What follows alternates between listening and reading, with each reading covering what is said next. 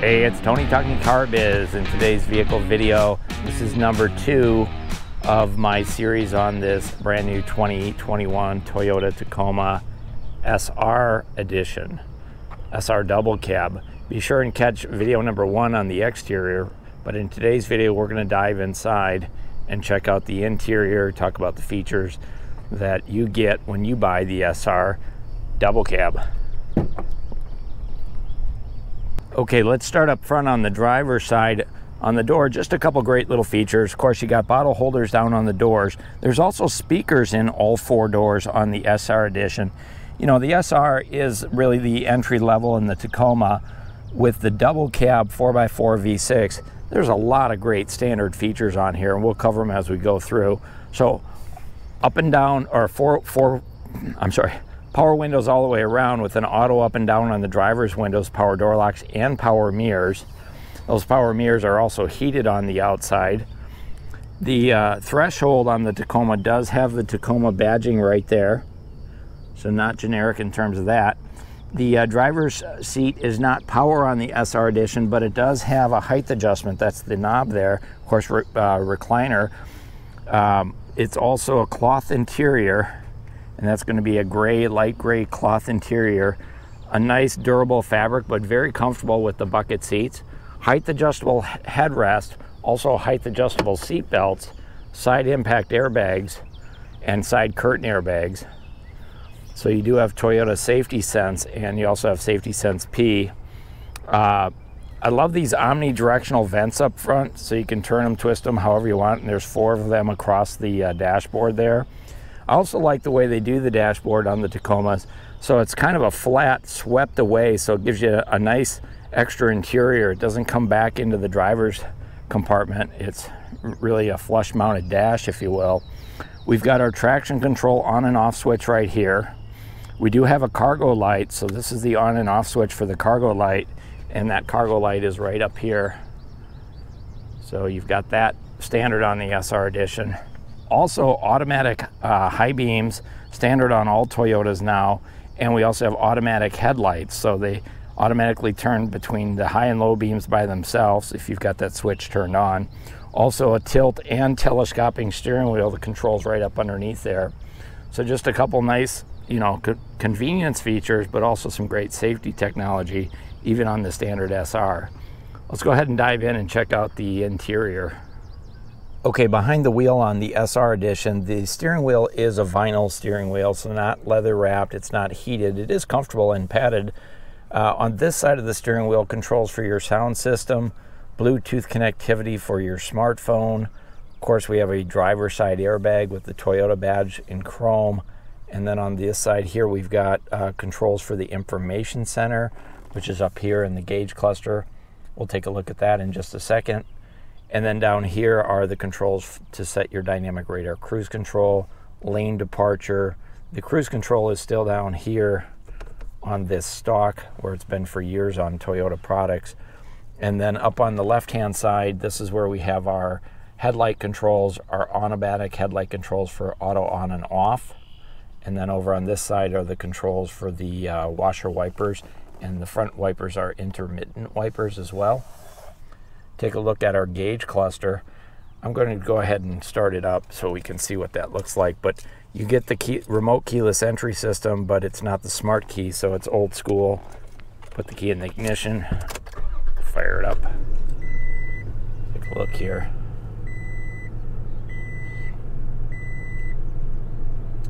So on the left is your temperature and your tach. On the right is going to be the speedometer and the fuel gauge. And then right smack dead in the middle, you've got the information center, which at the top has the outside temperature. You've got a digital speedometer, distance to empty, trip meter. If you kind of scroll through here, you get to the safety sense. So this is where you can set up your pre-collision, lane departure. All of those things are done right there in the center stack.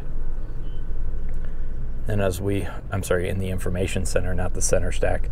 And then as we head over to the center stack, we'll jump up here, take a quick look. So this is a 6-inch touchscreen, and it does have Sirius satellite radio, AM, FM, of course, Bluetooth connectivity. It's Apple CarPlay, Alexa, and Android Auto compatible. By the way, the Sirius satellite radio, you get 3 months of the premium subscription at no charge. It's a 6-speaker sound system, and here's some more of those omnidirectional vents I pointed out earlier. Love the dashboard, the fact that it's kind of a flat, really swept away from you, so it gives you more leg room. Glove box is a locking glove box. Of course, you have your owner's manuals in there as well. We've got passenger assist grip up here. No vanity mirrors on these visors, but these are extendable visors, so you can pull them in and out like so. Overhead lighting, safety connect right there. That's if you need help when you're out on the road, push that button and Toyota will get you the help you need. And then we have a standard day-night mirror up here as well. Heading back down on the center stack, we've got, let's see, this is our 4-way hazard light. We actually have automatic temperature control, which I find is to be pretty interesting on a, an entry-level vehicle. So you can set up your individual temperature, front driver and front passenger. Front window defrost, heated outside mirrors. Here's your 4-wheel drive selector. Here's your electronic power control, USB charging port. Here's your 12-volt traditional cigarette lighter style. Storage compartment down here, great place to throw your glasses. There are some cup holders down here as well that are adjustable. And here's your transmission. Now it does have a parking brake, and I like the fact that it's right here instead of on the floor for off-road driving. Usually if you're pulling on your parking brake, you're trying to lock up the back wheels, so it's helpful if you can manually do that when you're doing some off-road driving. Little storage compartment here, and then another smaller cup holder right in the center of the center console. And then our armrest is a fixed position. It is padded, and there's room enough for 2 skinny arms like mine. And then underneath, we've got a place to put in your ink pens. And then way down here, I hope you can see it, don't know if you can, but it actually has 2 USB charging ports for your electronics, and one's in the newer USB-C style. So you should be good to go to plug stuff in. There's 4 different outlets for doing that. Now this one does have the charcoal or the gray interior with overhead lighting. This light gray headliner really makes it feel much more spacious inside the Tacoma. So that's a quick look on the inside of the SR edition.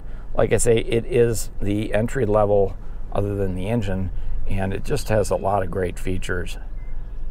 Okay, so in the back seat, same thing we saw up front, bottle holders on the doors, speakers in the doors, power windows. These back windows are also privacy glass, so tinted out, including the far back window with the power, or the, not power sliding rear window, that's a manual, but it does open up, opens and closes in the back.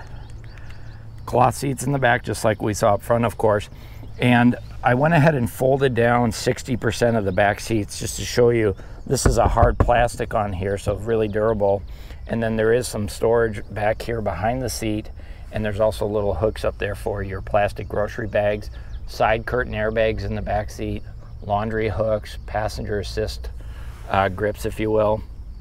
There are cup holders back here, they're right down here, but there's no USB charging ports in the back seat of the Tacoma, not even the more upscale or the loaded versions. It's kind of odd to me, but no USB charging ports. The seat on this side, the 40%, it folds down also, so you just, there's no release, you just lift it up. And then down underneath, here's one of those storage boxes I was talking about. There's one on that side over there that has the jack, runs all the way, and then this one is a mostly empty. But I put the these are the cleats for the bed liner, so those go back there. But look at, you've got a nice storage compartment. That's not a key lock on that, but it definitely allows you to put your stuff in there, get it out of sight, out of mind. And then this seat comes down as well. Unfortunately, on the Tacoma, you have to take out the headrest to get the seat to go all the way down. But when you do, again, that hard plastic back, and then there's more storage down here with, again, the hooks for your grocery bags. There's also child safety seat anchors in the back, so there's 3 of those. If you can fit 3 child safety seats back here, that's another question. But and then those headrests, when you pull them out, they are designed to stow up onto the back of the seat here. But plenty of room back there for 3 adults, 3 kids, no problem. And it's also very, very comfortable. So a nice wide opening on the back end there.